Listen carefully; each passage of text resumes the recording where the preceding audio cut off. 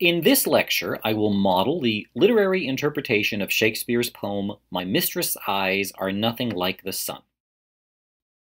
To do that, we'll also talk about the form, theme, and cultural context of the Shakespearean sonnet.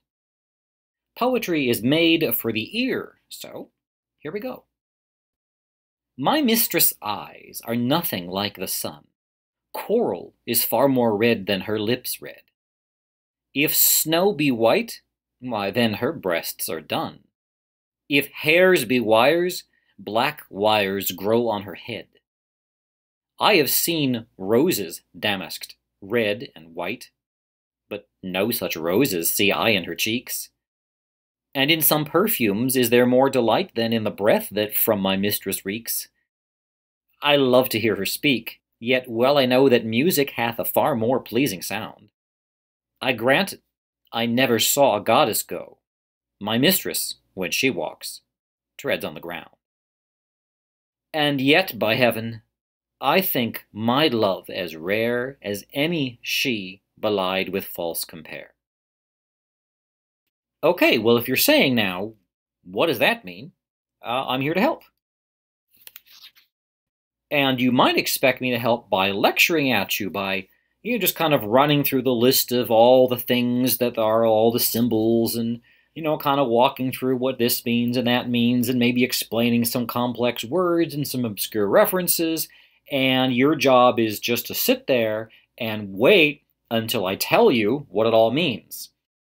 Your job is to write it down because there's going to be a quiz. And on the quiz, I'm going to ask you to spit back what you learned. And if you can, then you get rewarded. Okay, well, that's not actually how I work.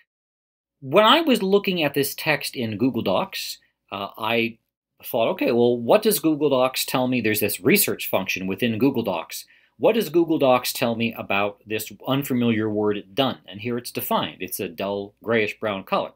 So I looked up a couple other words that I wouldn't expect everybody to understand on the first reading. And here's the definition of damask. It's a woven fabric with a pattern typically used for, fancy occasions.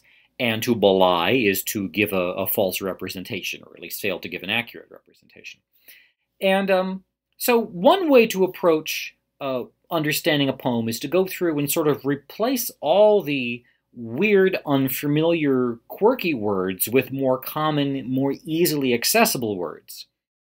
And okay, you could do that, but the thing is, poets in every age use the living language of their culture, their time and their place, in order to convey the point they want to make. So here's a snatch from a popular song.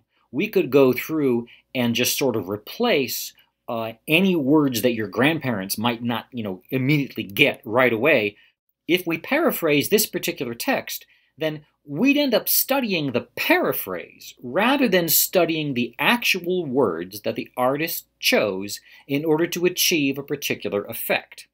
Now, for music, you have the rhythm, and you have the emotional content of the emotional tone of the instruments, and you have usually a video. So for a song, you have a lot of information to draw on in addition to the words. In a poem, all we have are the words. And to change those words to make the poem easier to understand, it's like changing the lyrics to a song to make it more accessible to your grandparents. Sure, you can do that, but if you did that, you wouldn't actually understand the artist's original word choices. So as literary scholars, we aim to respect the text, and that means respecting the original words in the text rather than working around those original words through a paraphrase. Now, I want to talk a little bit now about form and content. You guys know what a limerick is. There once was a poet named Will who said as he sharpened his quill, I'll let you finish that one. Here's actually a much better one. A limerick packs laughs anatomical in space that's quite economical. The good ones I've seen so seldom are clean, and the clean ones so seldom are comical.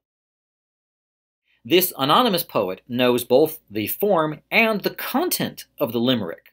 The limerick is a bawdy poem. There's sexual jokes in it, scatological humor.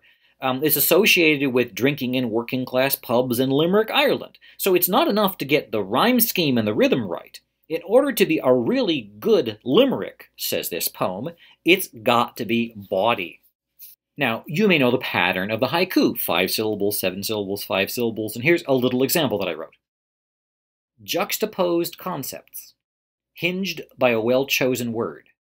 Japanese haiku. Okay, this example fits the structural definition of a haiku. It's got 5, 7, and 5 syllables per line. It presents two concepts that are juxtaposed, that are linked by what's known as the cutting word, in this case hinged. What's weak about my example is that traditional haiku draw their concepts or images from nature, and my example doesn't reference nature at all. So I'm going to revise this, and I'm going to make a better haiku. Juxtaposed winglets, hinged on a wiggling word. Butterfly haiku. I changed a few things around, and now this poem uses the image of a butterfly to describe the shape of a sonnet. And I'm hoping that that wiggling word makes you think of a wiggling worm, you know, the little caterpillar that turned into a butterfly that's being carried aloft by the juxtaposed winglets. Now, I could have just said, at the heart of the haiku is a carefully chosen cutting word that joins the juxtaposed concepts and gives the poem its power. I could have just said that, or I could have said, the juxtaposed concepts in a haiku are like wings that carry the central concept aloft. I could have been a little bit more, colorful in the metaphor that I chose, but those two examples that I gave are just ordinary sentences. I didn't try to put those sentences into the tight structure of a haiku. Because I chose to write a haiku, I created something that's different from just telling you my idea. Now, likewise, a sonnet has a particular form and a particular theme that we associate with sonnets. Understanding any individual sonnet you might encounter is easier if you know about the structure of the sonnet and the traditional content of a sonnet. So specifically, this is an Elizabethan or Shakespearean sonnet, generally 14 lines with 10 beats per line and a very specific rhyme scheme, which marks off units of thought in the poem. These first 4 lines form a unit. Experienced readers of sonnets will look for this kind of structure. 4 lines together are called a quatrain, and the quatrain contains a complete thought. Now, there's several different varieties of sonnets, and even Shakespeare occasionally varies from the structure that we know as the Shakespearean sonnet, but I'm speaking in general terms here. Okay, the next 4 lines form another quatrain. This is usually an extension of the idea formed in the first quatrain, an extension, another way of approaching the thought contained by the first 4 lines. And here we have a third quatrain. Something's different about that third quatrain. That quatrain comes after what's called the turning point, the volta. That turning point divides the sonnet up into the first 8 lines is an octet that kind of set up the problem. The last 6 lines, the sestet, offer a resolution. And that turning point where we switch from setting up the problem to coming up with a resolution, that's an important part of the sonnet. Now, Shakespeare, for his part, often put a lot of emphasis here in this final rhymed couplet.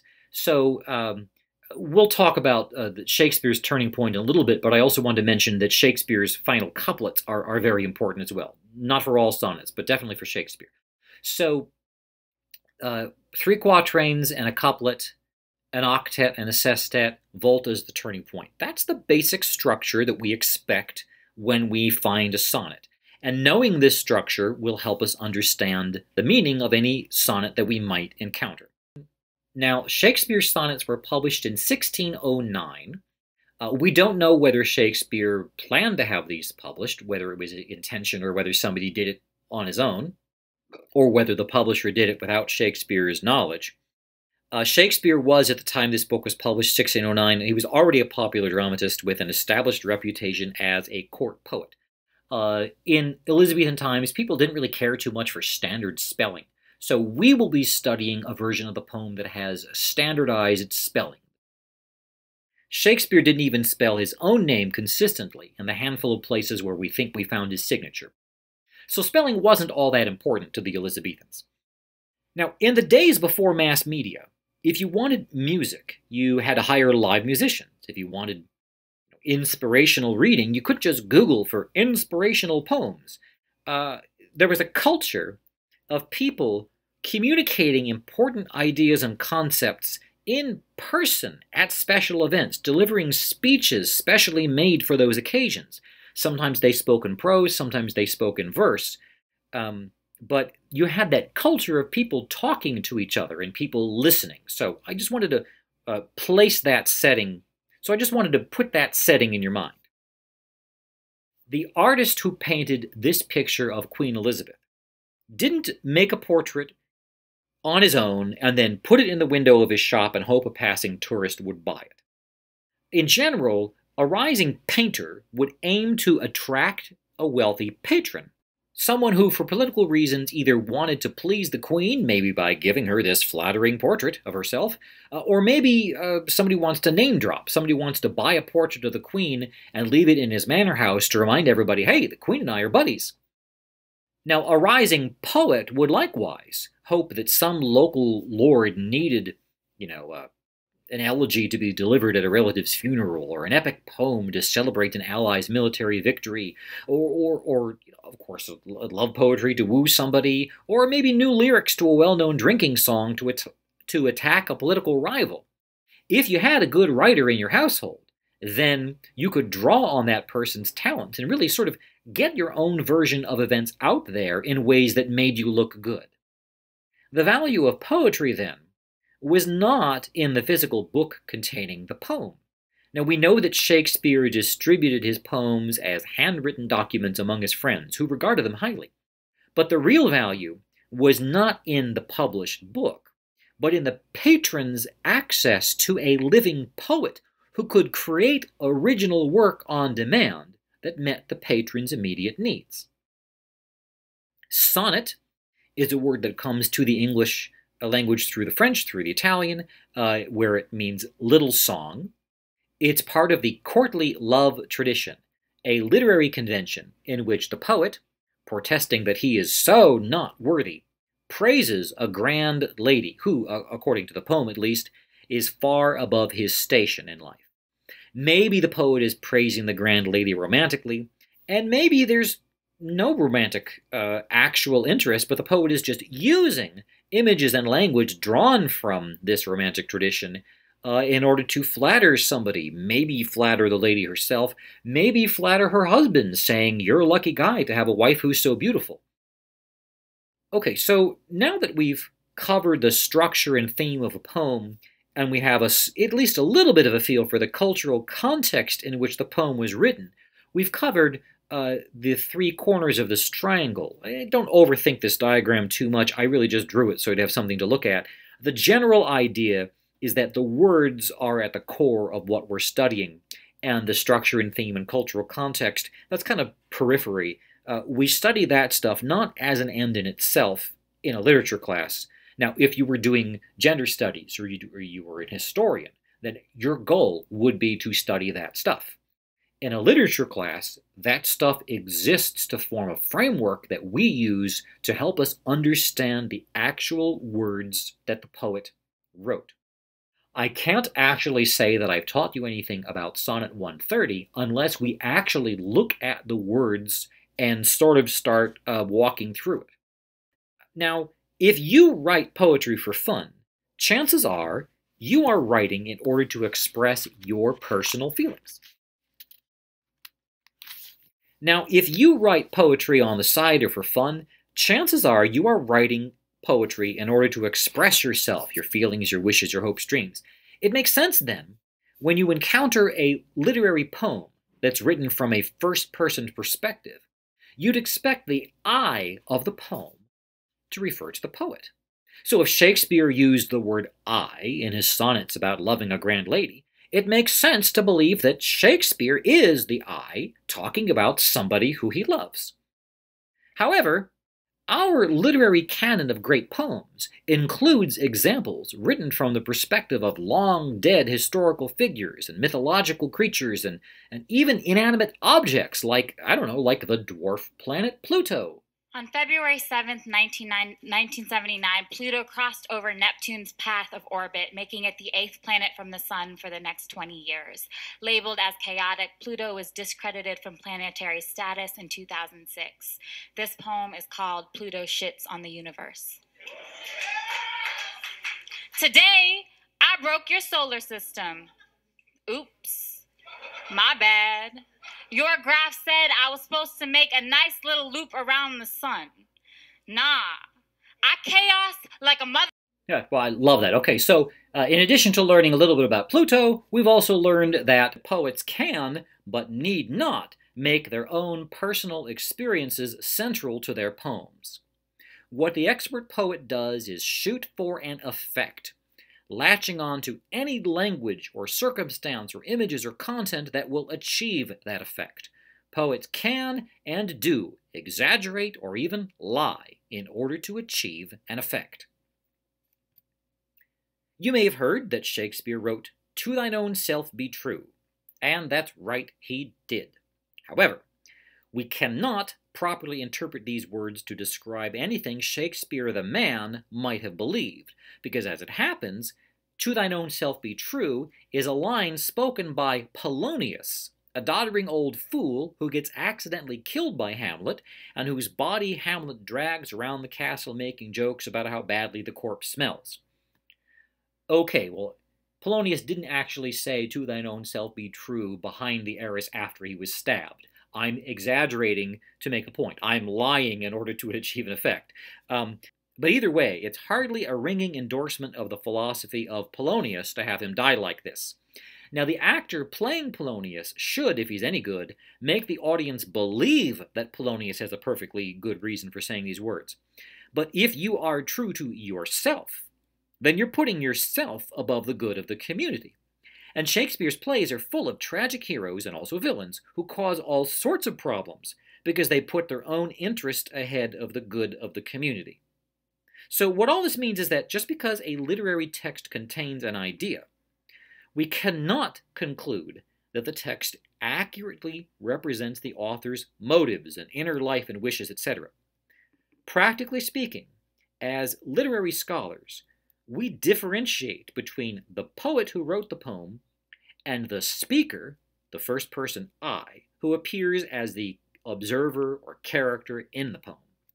Well, what was Shakespeare thinking about as he wrote Sonnet 130? What message did he want us to get out of his poem? We don't know, and we can't ask him. The intentional fallacy is a term that scholars use to describe the attitude that understanding a poem is all about identifying what the author intended this or that word or image to mean. So to say this is a fallacy means it's wrong to spend your energy wondering about the author's original intent, and to privilege the author's intention or what you believe the author would say that it means over what an educated reader gets out of the poem by responding to the actual words in the poem. If Shakespeare intended one thing and we don't get that out of the poem, but we get something completely different, the different thing that we get out of it makes the poem valid, because we don't love poems that authors intend to be great. We love poems that are great, and sometimes a poem is great despite the author's intentions. It is fun to speculate, but a college literature class is not the place to make Shakespeare fan fiction, like this movie Shakespeare in Love, which imagines that William Shakespeare is so uncreative that all he can do as he's writing the script of Romeo and Juliet, scene by scene, all he's doing is spitting out onto paper his reactions to the romantic entanglements that he's going through in his own real life. It's as if Shakespeare has no ability to imagine stuff if all he can do is write down poems that reflect what his life is like. We do not actually know anything at all about the specific circumstances surrounding Shakespeare's creation of the sonnets. We don't want to spend our imagination then describing a personal scenario that we feel might have made Shakespeare, might have put him in the emotional state to write this kind of a poem. We do know that Shakespeare was well regarded as a poet in a world where the ability to write and appreciate complex poetry was valued more highly than it is today. That's kind of a lost skill. Now, certainly much of our world would confuse an Elizabethan, but they had the same brains that we had, and they were able to deal with just as much complexity as we deal with. This is from Isaac Newton's book on alchemy. Alchemy is a branch of intellectual inquiry which turned out to be pretty much impractical nonsense. But some of the best minds produced beautiful, ordered, and complex things by using alchemy as their way of exploring things. Shakespeare's plays are also beautiful and ordered and complex. And there is nothing about your brain that prevents you from understanding the language of Shakespeare. Of course, you need more exposure to it, but your brain is wired to acquire language. You can do it with some exposure. The servants and manual laborers in Shakespeare's original audiences, they lived in a much more oral world than ours is. They probably had better trained memories for listening and longer attention spans for listening. So it's probably safe to say that Shakespeare's original audiences probably got more out of hearing Shakespeare's words on a first hearing. But these were ordinary people, not trained experts. And these were people who weren't going to see Shakespeare's plays because their professor told them to, or because the state of Pennsylvania said, you need to get Shakespeare on your transcript if you want to be a teacher. These were people who wanted to go see Shakespeare. They paid for it for their own good money because they loved it. And their brains, biologically speaking, are no different than yours. Their language skills are no different than yours. So you can do this too with the proper amount of training and some time. Did somebody pay Shakespeare to write a bunch of poems for a special occasion, maybe to honor a specific person or several different people? Did Shakespeare write a bunch of poems on his own for purely personal reasons, and then an enterprising publisher on his own collected them and printed them without Shakespeare's knowledge to capitalize upon Shakespeare's fame as a dramatist? We don't know. We can make some good guesses, and there are plenty of bad guesses floating around on the internet. We do know that the genre of sonnets is associated with the courtly system of patronage, which means establishing social alliances, including marriages and so forth. In the tradition of courtly love sonnets, the poet flatters the target of his affections, and over the years poets competed with each other, making their beloved more and more perfect and more unattainable and more idealized. Shakespeare's corpus of sonnets includes several poems in which the speaker advises a young man to settle down and have kids. Another group of poems describes the speaker's love for a dark-haired woman. Another set of poems describes the speaker's rivalry with another poet, the rival poet. And there's some poems as well that describe the speaker's love for a handsome young man. This love for the young man, it's a tender love. It uses romantic language. The dark lady sequences include some sonnets that are overtly sensual and bawdy and really overtly sexual. The fair youth poems don't. You could read the fair youth poems as purely platonic love, of using elevated and sensual and tender language. Did Shakespeare intend the speaker in all of these different poems to be the same person? Are the two young men the same young man, or are they different young men? Is the speaker who praises the dark lady the same speaker who's praising the young man? We just don't know. All we have is the knowledge that his sonnets were collected in this particular book. So we know the poet is the same, but we don't know if the speaker character that he created is the same, and we don't know whether this order in which the poems are presented in this book, is this the order that Shakespeare wrote them or would have wanted them to be read? We can't answer any questions about what Shakespeare intended. Now, what we can do is ask ourselves, well, if I treat the dark lady and the rival poet as if they are the same character, how does my understanding of the poem change? So if you want to figure out, well, is there any evidence in the poem that suggests the dark lady is a poet? Does the text support that reading? Or do we have to ignore contradictory evidence, like pronouns that refer to the rivals as he, in order to treat this rival poet and the dark lady as the same entity? Well, I'll leave that as a theoretical exercise. I want to walk us through just a little tiny example of an interpretive question that hinges upon language. These are some lines from near the beginning of Hamlet. Horatio and a bunch of soldiers have just seen the ghost of Hamlet's father walking around on the castle ramparts. And Horatio says to his fellow soldiers, basically, let's go talk to him. Do you consent? We shall acquaint him with it, and as needful in our loves fitting our duty. That is, because we love Hamlet, shouldn't we tell him what we've just seen? And there's that needful in our loves. Well, a little bit later, Hamlet returns the favor. He says, I will requite your loves.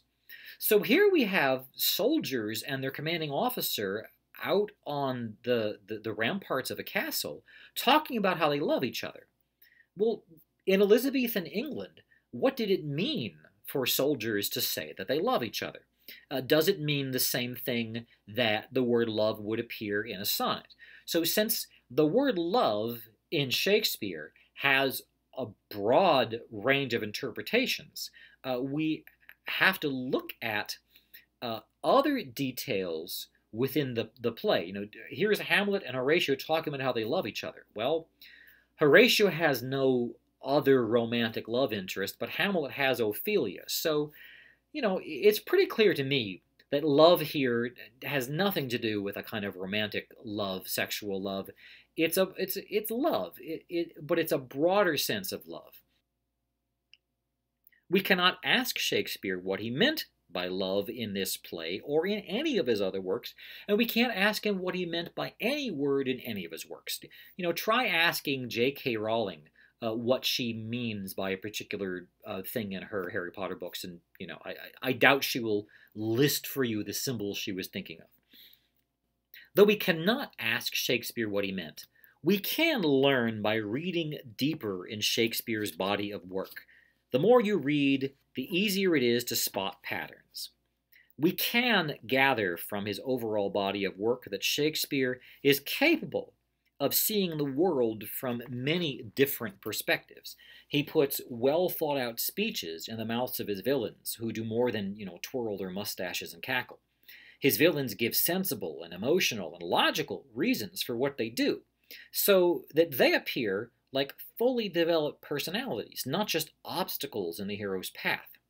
And likewise, Shakespeare gives great heroes some very human flaws. We cannot, however, use general rules about the sonnet, a sonnet is a love poem, to argue that because this is a sonnet, therefore Shakespeare must have been in love with the person the poem is talking about. So if in this poem the speaker is in love with X, we can't really draw any factual conclusions that therefore Shakespeare must also have been in love with X. We can't make that kind of one-to-one connection. Well, what can we turn to help us understand a poem?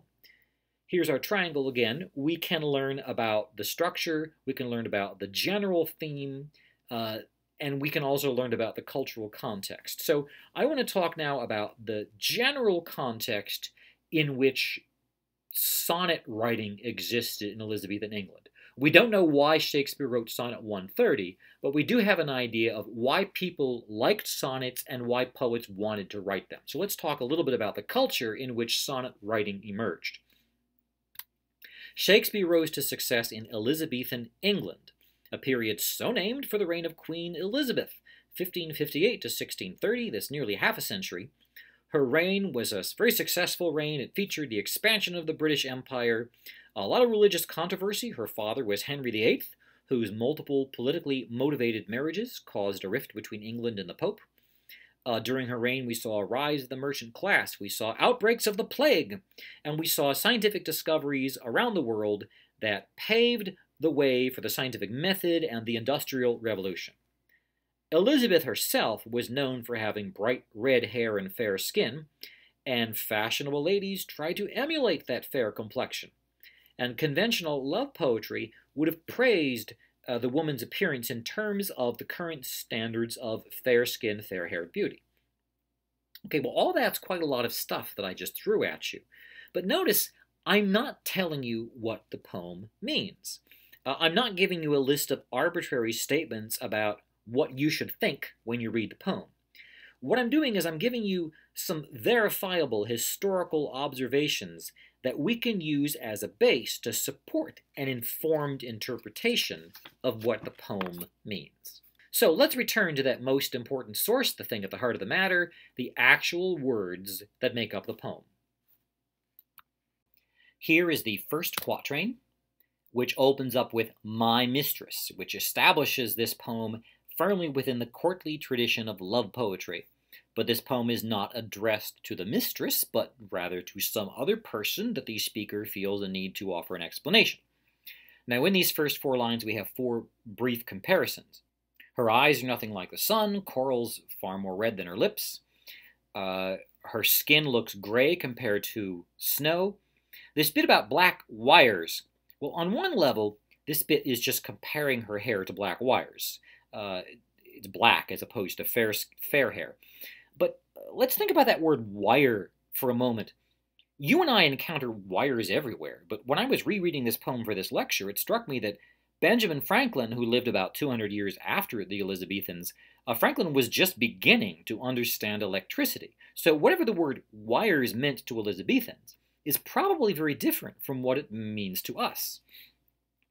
So I went online, I looked up history of electricity, and I learned that in 1600, a guy named William Gilbert, who was a physician in Queen Elizabeth's court, who was there around the time Shakespeare was working, published a book that first used the word electrica. So the guy that coined the word electricity was working in Shakespeare's town around the time that Shakespeare was writing.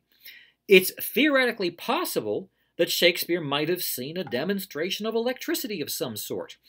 But, well, I don't know, the word electricity doesn't appear in the poem anywhere. There are no references to things like charges or shocks or force. There are no other metaphors that suggest this poet is playing with electricity. So I went online and I looked up Elizabethan wire.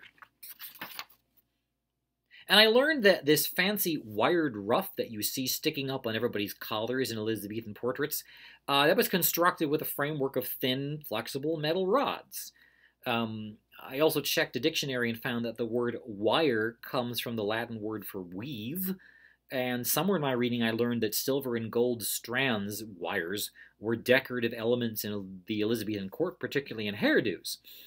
So I love exploring representations of technology in literature, but it looks like this particular poem won't be able to sustain such a reading. Silver and gold are light-colored metals, and fair hair is part of that fair-skinned beauty ideal. So it's fitting, then, that this poem, which states the mistress does not match the fair, bright ideal in terms of eyes, lips, or skin, it's fitting that it would also say that her hair, if it's decorative wire, those wires are not made out of a shiny, valuable golden material, but something black. This first quatrain had 4 short comparisons, but this second quatrain has 2 longer ones. Damask is a woven pattern used on fancy linen, and a rose damask, rose woven into fancy cloth. If it had been spelled, by the way, with an ed instead of an apostrophe d, that would be damasked. But the apostrophe tells us that that's just 2 syllables, damasked. Okay. It would be conventional to say the roses in the mistress's cheeks are more beautiful than any painted roses, more beautiful than any real rose. Her eyes brighter than the sun, lips redder than coral, etc. But that's not what the poet is doing here. To us, the word reek means to stink. But a good dictionary will give additional definitions that convey the idea that the word also more generally means give off steam, fumes, vapor, smoke, etc., without any specific reference that those emissions have a bad smell. Having said that, the word reek was also used to refer to persons and animals in a heated and perspiring state, which suggests, at the very least, that Shakespeare's original audiences would have known that this was an iffy word. Clearly, Elizabethans would have known that this word is putting the mistress in an unflattering light. And the fact that Shakespeare builds up to this word, setting up this word cheeks, the rhyme scheme 2 lines before it, so that the quatrain can end on what looks like a completely inept word choice by an inept poet who ends up at the turning point of the poem insulting his mistress. We expect the sonnet to have a reversal at this point, and oh boy, has the poet put himself in deep doo-doo at this point. And line 9, in fact, begins with I love. Here the poet is admitting that, I don't know, is he saying, maybe I was a little harsh on you, I love her? There's a switch here. Previously, he's only criticized. Now he says he likes listening to her speak. So he's being a little bit more positive here. Music is more pleasing than her voice, but that doesn't mean that she has a grating voice. Maybe her voice is just slightly less pleasing. I grant I never saw a goddess go. He doesn't say she has an awkward, clumsy gait. He just says she walks on the ground, unlike a goddess who apparently floats. Now, Shakespeare was known for making usually a bigger deal about this final couplet than his contemporaries would, and here we see this final couplet is what really turns everything around, insisting that it's false compare, such as we might find in the kind of courtly poems being passed around elsewhere by rival poets. It's false compare that hurts the mistress rather than any of these honest things that the speaker has just said. It's false compare that hurts the mistress, that hurts any she who has been unfairly compared with an ideal. So at first this poem looks like it's an inept poet insulting his lover, but at the same time, it perfectly fits the form and theme of a traditional love sonnet. Yet within that stricture, it manages to pull off a stunning critique of the genre of the traditional love sonnet. Now, it might have been easier to see that the limerick used the form of the limerick to comment on the limerick as a genre, and that haiku, I showed you, a haiku that had the right form but not the right theme. So I showed you how a haiku can comment on the haiku as a genre. This sonnet is a perfectly formed sonnet that points out how stupid conventional sonnets are. I like to think of that word reeks like a clown in a circus act who's tottering on the high wire and looks like he's going to fall off, and just when you think he's going to fall, he rescues himself with a fantastic somersault and the crowd cheers and you realize he really is a good acrobat after all. So this poem is really about the writing process. It's about understanding the tradition in which the poet is working. And understanding the tradition in which the poet is writing is the key to unlocking the meaning of this poem. Did you get that? This poem is really a critique of the genre of the love sonnet. Understanding the genre is what unlocks the poem's meaning. Give you a chance to write that down. And what if I told you that's not the correct way to read Sonnet 130? Let's go back to the text. We've already seen that the speaker starts off with a catalog of failings, judging the object of his attention against an ideal that was at the time the current standard of female beauty. The poet's choice of details: the woman's cheeks are not as rosy as roses, she has dark, not light hair, her breath reeks, her voice is not as pleasing as music. All those details reveal a shallow fixation on externals. This poem teaches us nothing about the kind of person this woman is, whether she is really worth this much attention, whether she reciprocates the poet's interest in her. While we know that the poet loves to hear her speak, so there's a reference to her talking, the next line compares her voice to music unfavorably and it gives no weight to the content of anything the mistress might have said. It only comments on the aesthetic qualities of her tone of voice. Now, this poem is not even addressed to the mistress, but to some third party. The speaker is talking behind this woman's back, delivering a critique of his mistress's body.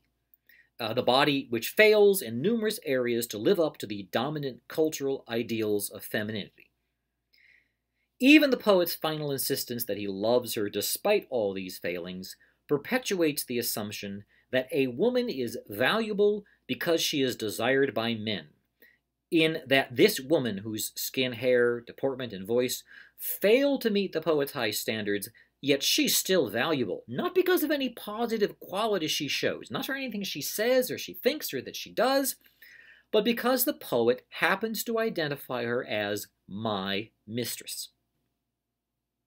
The speaker's criticism of poets who misrepresent women by false compare in their poems does not excuse the poet's participation in this objectifying behavior. I'll give that again. The speaker's criticism of poets who belie women by false compare does not excuse the poet's own participation in the same objectifying behavior.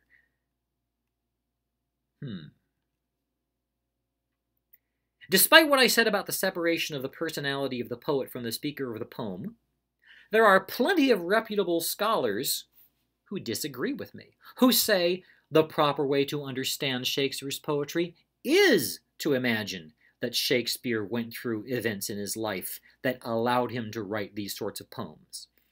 There are scholars who say that reading the poems in the order in which they are assembled in the published text presents a coherent narrative. We can see a plot and a story develop through those poems, whereas I've told you we have no idea whether Shakespeare preferred that order. So I've just presented a couple different ways to approach this poem, and I've admitted that there are people out there who disagree with what I just told you. So, should we praise this poem as a clever formalist parody of the Petrarchan sonnets and give Shakespeare credit for suggesting that judging women by impossible standards can belie the real women who fail to live up to those standards? Or, by participating in the culture of sonnet writing, even while critiquing the practice, was Shakespeare perpetuating the practice of objectifying women? I pointed out that in Sonnet 130, Shakespeare only talks about externals and doesn't present anything that his beloved woman says. There are other sonnets in which Shakespeare, not only does he come right out and actually praise his mistress rather than damning her with faint praise, but he also gives his beloved a voice. He quotes her.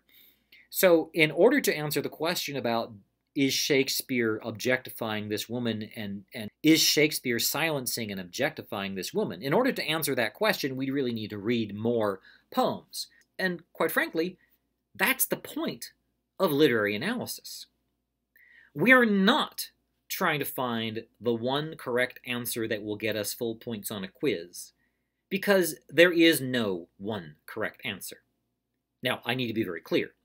Just because I said there is no one correct answer, that doesn't mean that there are no wrong answers. There are wrong answers in literature. If you said what we're looking at is a limerick, or you called it a tragedy, or you called it a novel, or you said it was published in 1612, or you interpreted the word reeks as meaning the exact same thing as stinks in the 21st century, any of those statements would be wrong. And any conclusions that you draw based on a faulty statement would also be wrong. Now, there are also many well-supported answers, and the better answers will have more evidence supporting them. My first interpretation of this poem as a talented spoof of the love sonnet genre, and my second critique of the poem as part of the system that it attacks, those are both good answers. Students who disagreed with each other over which interpretation is closer to the truth could still both get A's, as long as they both did a good job arguing their position defending their claims with evidence, not just by shouting, not just by insulting the other party, but by presenting direct quotes from the poem and from history and from our knowledge of other things Shakespeare's written in order to defend their interpretation. The more support there is for an answer, the more the answer conforms with the available evidence, then the stronger the answer is, the better the answer is, and the more likely that it's the right answer.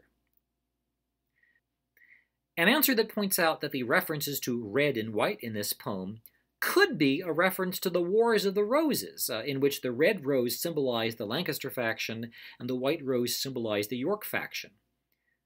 Okay, well, yeah, I suppose it could be, but what do we gain from reading the poem in this light?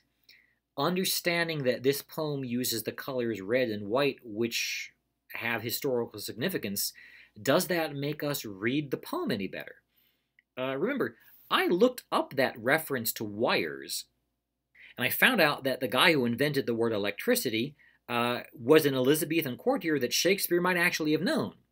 But the poem doesn't really seem to include any references to electricity. There's nothing about magnetism or forces or any puns about attraction or whatever. I had to bail on the idea because I found no evidence to support it. What I did learn in the process about the decorative function of flexible rods helped me understand the word wire in a different way that has nothing to do with electricity. So even though I like technology, and even though I enjoy looking at ways that literary works reflect technology, I have to admit, this poem really doesn't sustain that kind of reading. We can't gain much by looking at this poem through the lens of technology. If you want to convince me that I should look at this poem as an allegory of the Wars of the Roses, then by all means go ahead. I'll keep an open mind, and I'll be ready for you to present me the evidence that will convince me. Now, what it says on a random web page or what it says on Wikipedia really won't sway me much. I have plenty to say about credible sources of evidence versus random web pages, but that's a topic for another occasion. Okay, well, if this lecture sends you away with questions about Sonnet 130, then I think that's a good thing. I'm actually not interested in answering the question, what does the poem symbolize? It's just not a question that I care about. Instead, I want us to discuss why should we read this poem again. That's far more interesting to me than your ability to list symbols that you found on Shmoop. Okay, so, well, why should we read this poem again? What do we get out of doing so? That's a conversation that I think is worth our time in a college literature class. Dennis Jers at Seton Hill University, happy reading.